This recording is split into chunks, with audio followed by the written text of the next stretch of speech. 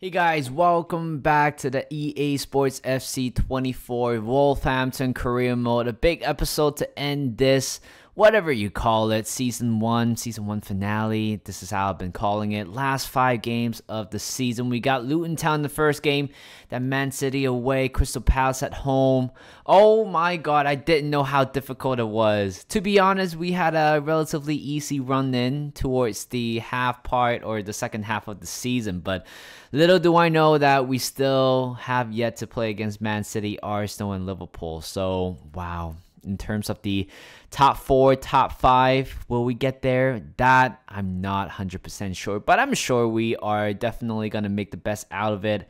When you look at the standing, again, where's Arsenal? I mean, the thing is, Arsenal is nowhere close to us at the moment. But they did beat us in the Carabao Cup final.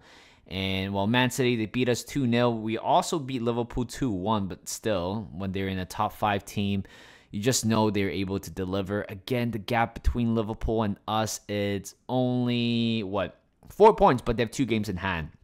I'm sure Liverpool might be busy with their own little schedule, maybe in the FA Cup, maybe in the Europa League. But there's one thing that I wanted to do. I don't think you guys probably realize it, but when I look at a transfer hub, right, I've shortlisted a few players. Some of them I might sign, some of them I might not be signing. And I saw Balate. Guys, what do you guys think about this approach to sign? Well, that's the thing. If Cunha leaves, just saying, if he leaves, then I think Andre Balati might want to make a move again. He doesn't cost much, but let me try to get him.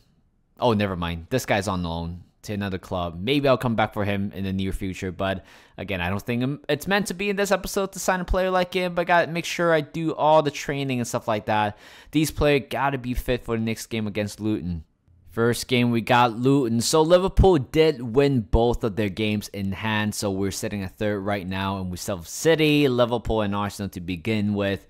But today, with this lineup, let's see what we can do here. So I'm going to do the press conference, and I'll show you guys my lineup.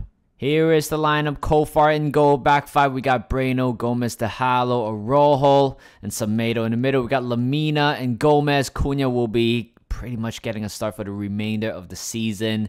I think he is on fire right now. Gordon on the left, and Carlos Fobbs is back after a spring knee injury. Good header. Back in. Cunha. It's done well. Gordon with the finish.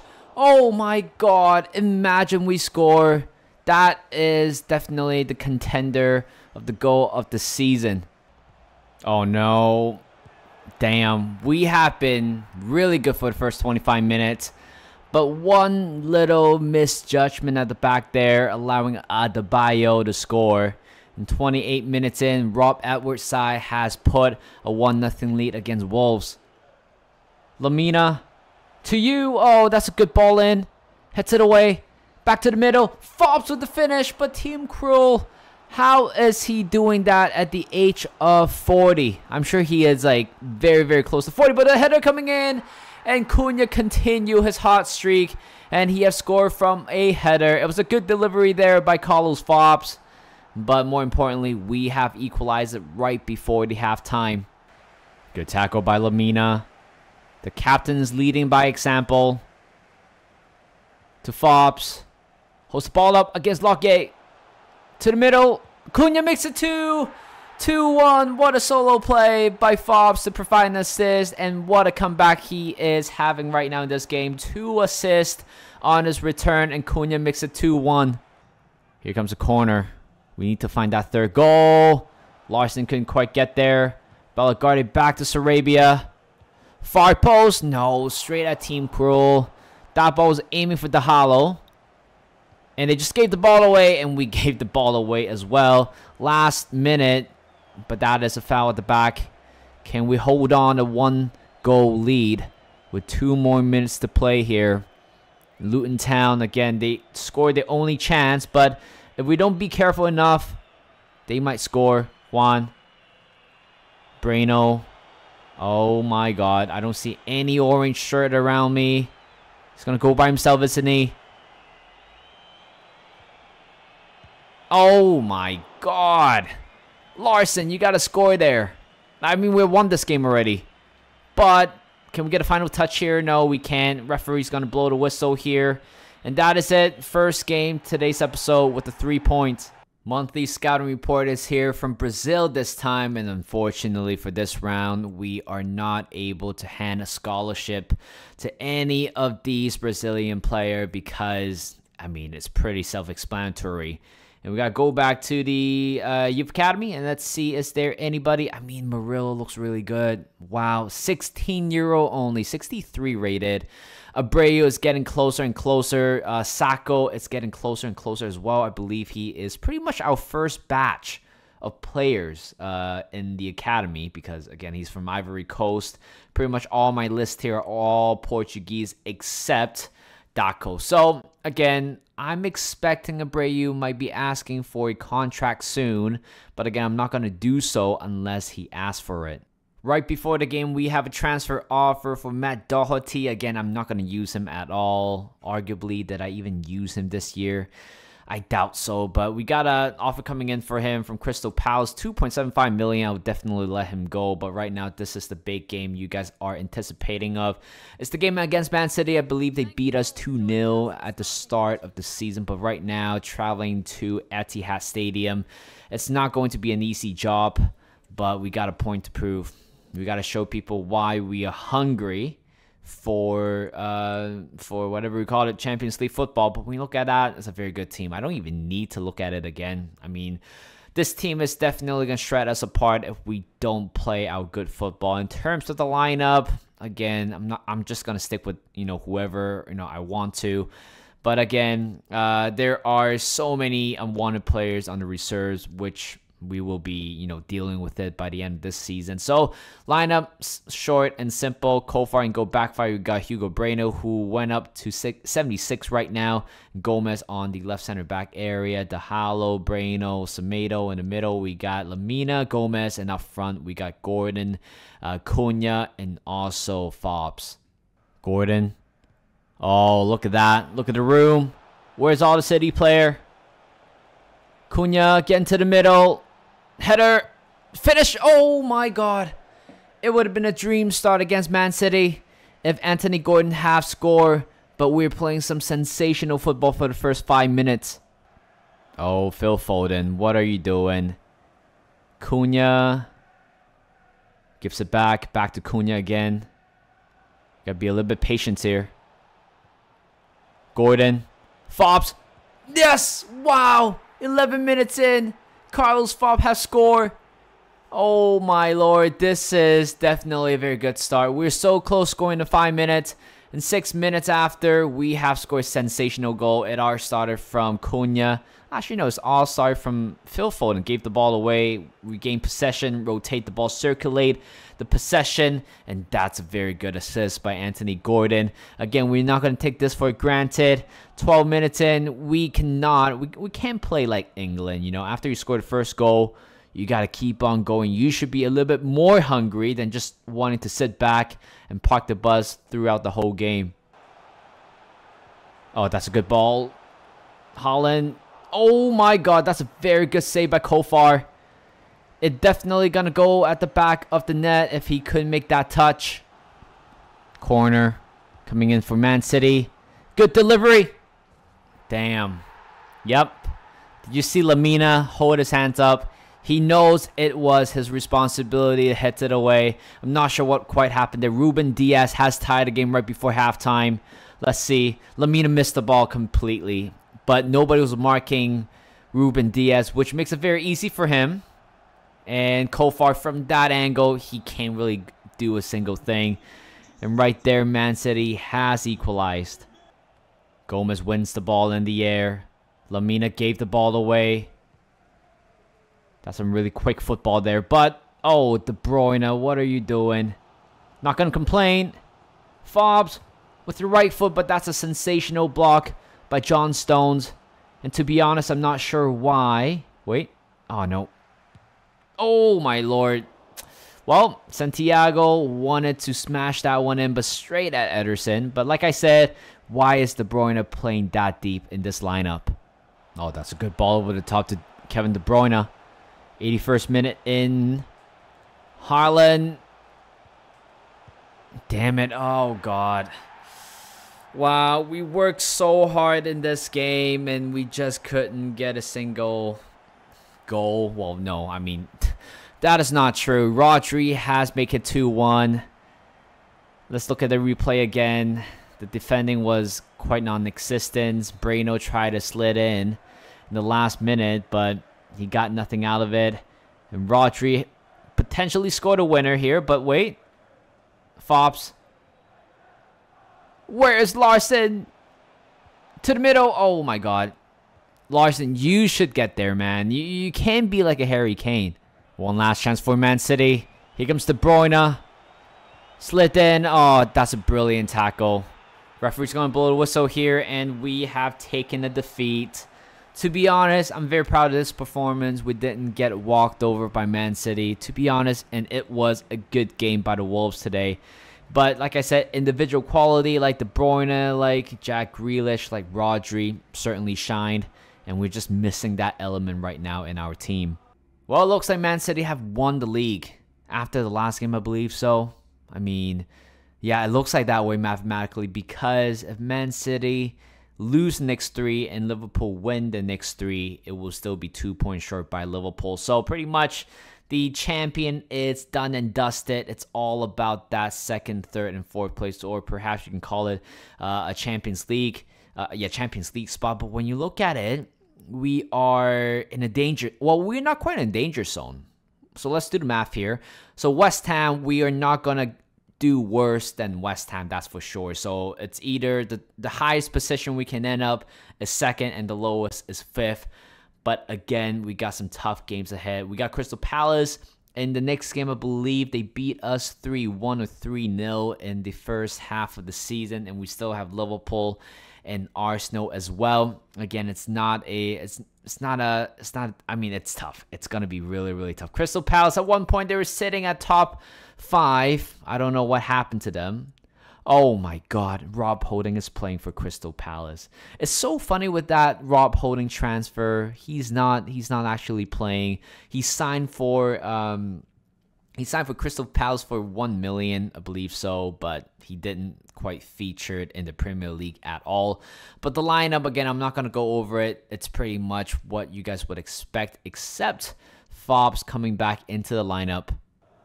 Semedo on the ball to Carlos Fobbs against Guai. To the middle, Cunha turn. Lamina, what? Oh, I thought he scored. Oh my God. When we need a goal like this in this crucial moment, it was only a few inches out. That was the chance to help us to take a 1-0 lead. Munoz. No, Totti, get close to him. Oh Lord, no. Eze. Damn it. Oh my God. Which is really bad, isn't it, at times like this? Aberici Eze has made it 1-0. And by the way, that's a very, very good, or a sick jersey there. Damn. Eze, that was literally what I was talking about. Individual brilliancy. We just need that in the team. No, Totti Gomez, what are you doing? You can't be beaten like that. Why, sir? Eze. Oh, God, game over. Oh, Lord. Totti Gomez, what are you doing at the back there? Crystal Palace has taken a 2-0 lead. It looks like for both fixtures, home and away against Crystal Palace, we are just not doing good.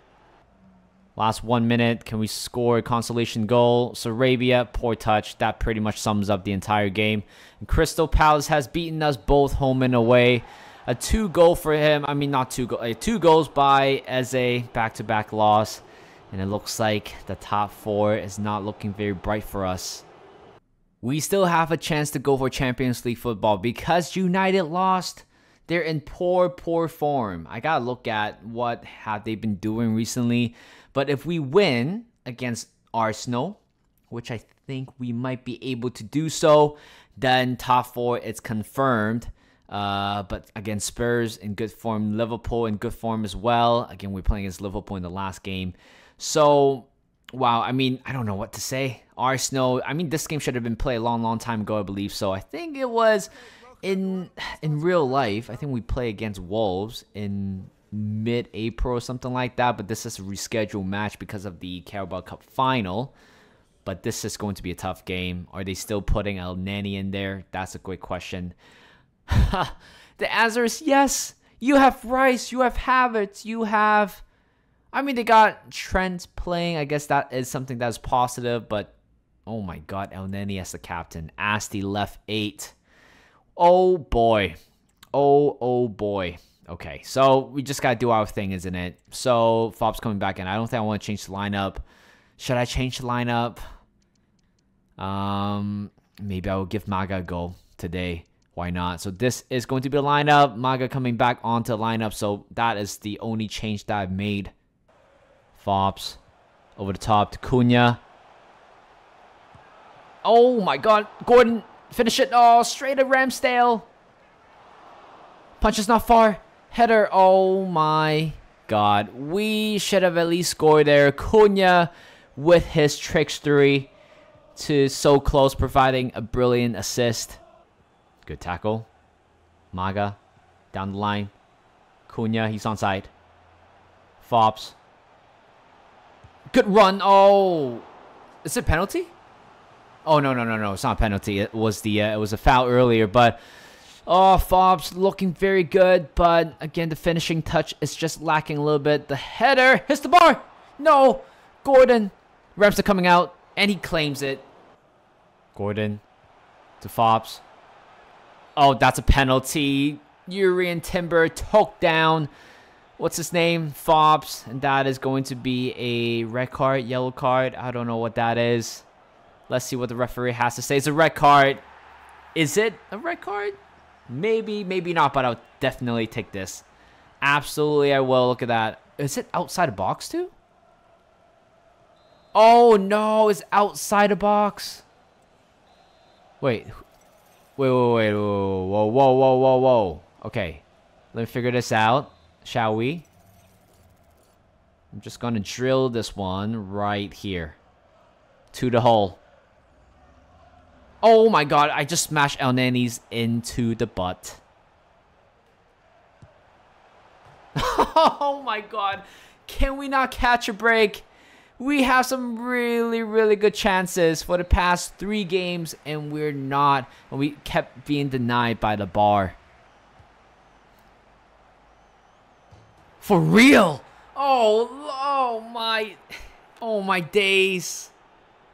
We have tried so hard to score, ladies and gentlemen. We just can't find our shooting boot. But when Arsenal take one shot, they score. How is this possible? Lamina should have done better. But it was a sensational header as well. Hitting underneath the bar. When I hit the bar, it goes out of play or it wouldn't result in a goal. But when the opposition score or it hits the bar, it's going to go in. How lucky is that? Saka against Breno. You can't allow them to take that much space.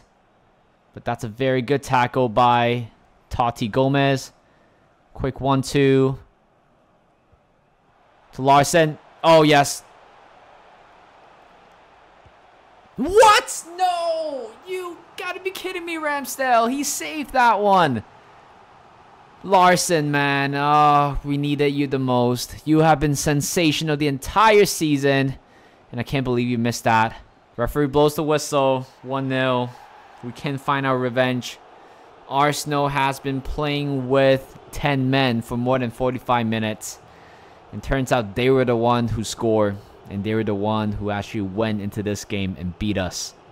And it's down to the last game of the season. When you look at the standing here, a lot to play for today.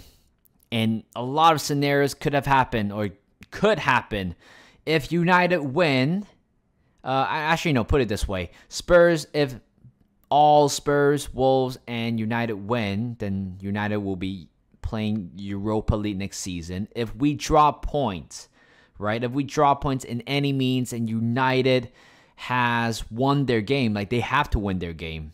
Yep, I think the goal difference wouldn't matter. But if United win their game, then we won't qualify for Champions League football. But again, it's easier said than done because we're playing against Liverpool away at Anfield. Holy.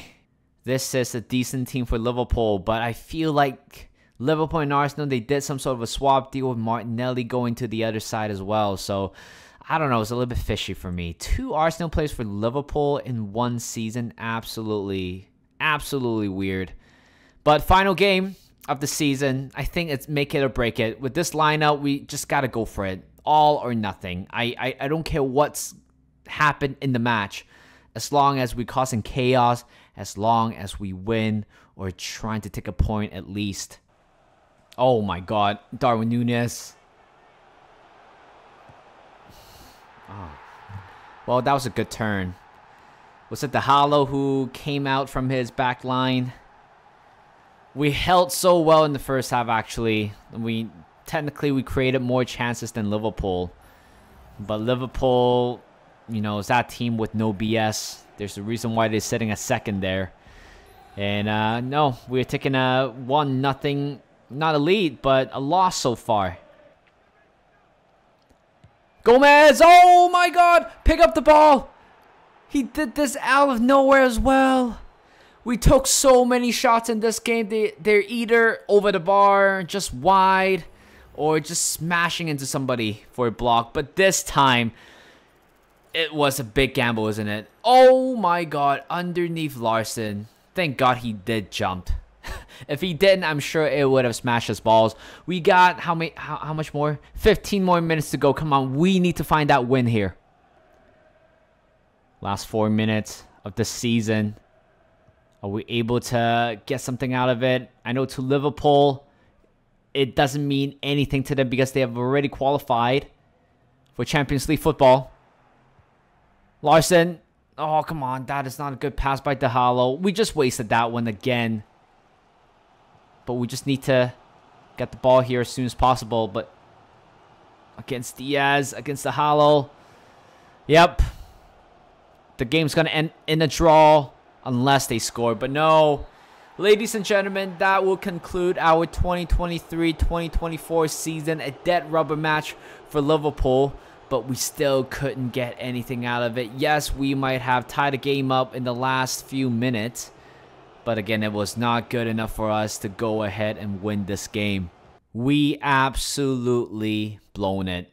We did. I mean, we were in a very good position. We started this episode off sitting at second.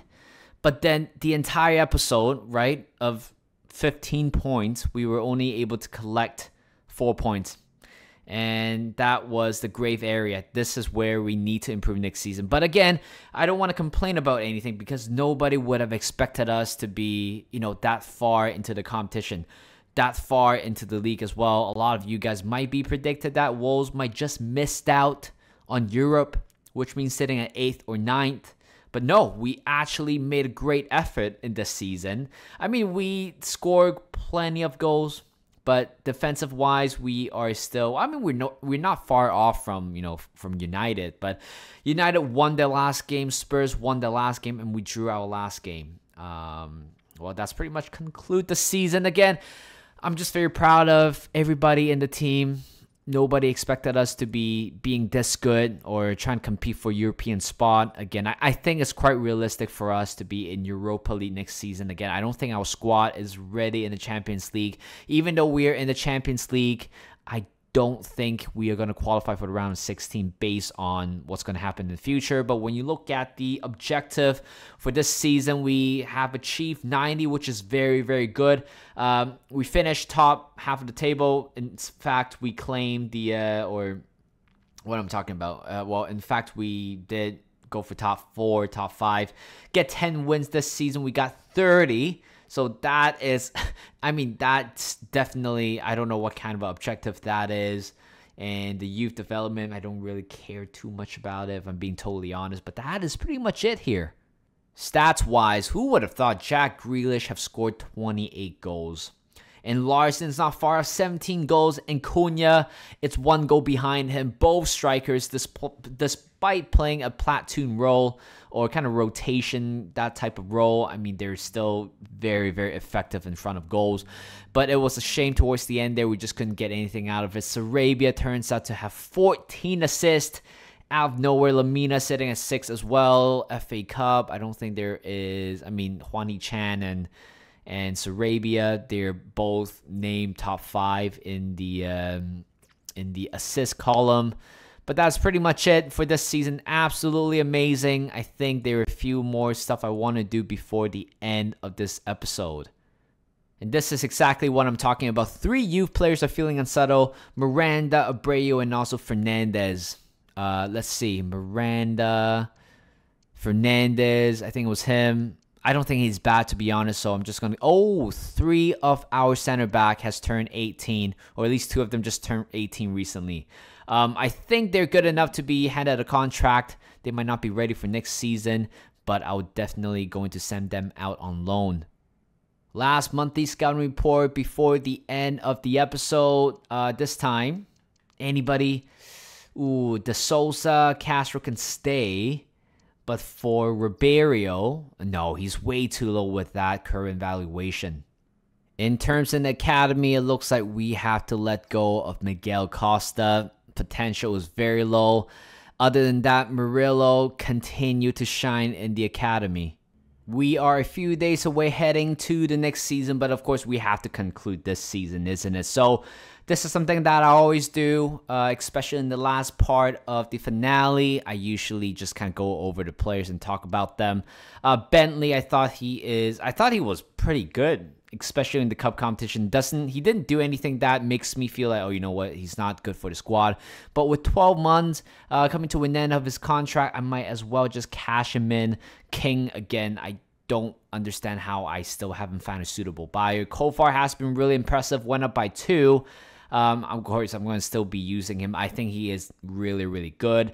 Louis Molden, again, we got plenty of great assets that went out on loan. I mean, those players going to come back from loan, they will definitely be sold. Nori and Breno, I don't think in terms of next season, like these 2 players are still going to be at the club. Actually, you know what? I'm not going to talk about who's going to be staying or who's not. Breno has been decent. DeHalo has been decent as well. Gomez has been okay. I mean, towards the end, it was a little bit underwhelming for him. Pond, I've been trying to sell this player. I still couldn't find a suitable buyer. Araujo was really positive when he first started, but again, I've just kind of left him at home because simply he was not in a good form. Helder Fernandez, who got called up, showing great potential, but again, I don't think I'll be using him. Same, Abreu. See, that's the thing. Abreu, I might be able to use him. I might think about using him, but Miranda, again, no tag, which means that he is going to be sold. Doherty is leaving to Crystal Palace once the window is open. Semedo, contract coming to an end, again, with 12 more months to go, so I might do something about it. I don't know, not yet. Maga has been decent once he called upon. Lamina, I thought he is really, really good. I might hand him maybe, a contract or 2. Belgade, decent. Traore was good. Gomez, again, missed a big part of a season because of a broken toe. But at the start of the season, he looks really good. Pedro Mina, the wrong Pedro Mina, Lima, it's pretty much getting sold because it's not the right player, right? Hwani Chan, it's good. But I feel like in rumors going around, he might be sold. So I think I might just kind of stick with that. Gordon was underwhelming at times, but still decent enough. Kiriwa, still looking to find a buyer for him. So Arabia is pretty much going away for sure. 32 euros, 77 rated. I would rather, kind of allow him to go. Why not? Fob's really, really good. Arguably my play of the season for sure. There's a few more players that I don't. Guedes, I think Guedes should be sold in my opinion. I think in real life, I don't think he's going to have a role to play. Larson was really good until the last 2-3 months where he just couldn't stop. He just couldn't score any goals. Cunha, again, my view for him has changed. But again, still a little bit disappointed that he didn't quite contribute that much offensively. Fabio Silva looks like a very good player, isn't it? Certainly has a role to play. but I will just wait and see. And that is pretty much it for the player review for 2023-2024 season. Again, we're just a little bit short heading the Champions League, but I can't wait for the next season to see what we can do with the squad in the Europa League. Again, there will be more fixtures. I feel like we are just a little bit short in terms of the numbers of players. I feel like there are times where we are just, I hope we got more reinforcement than just sticking with the players that we have. I feel like in a lot of area we could definitely improve, but we will leave that in the next episode. That is it for the first season. I just want to say a big thank you to all of you guys who have been supporting this channel, supporting the save, and more importantly, supporting me in general. Again, it's a privilege for me to do this kind of a part-time basis. Even though I have a job right now, I can't really upload every single day. Usually I have to take 2 days off. But again, I'm still trying to provide this as a consistent basis. So I still hope that the majority of you guys will stick with this channel for a very, very long time. So thank you guys for watching. Hope you guys enjoyed this video. Like this video, subscribe to my channel, and I'll see you guys in a bit.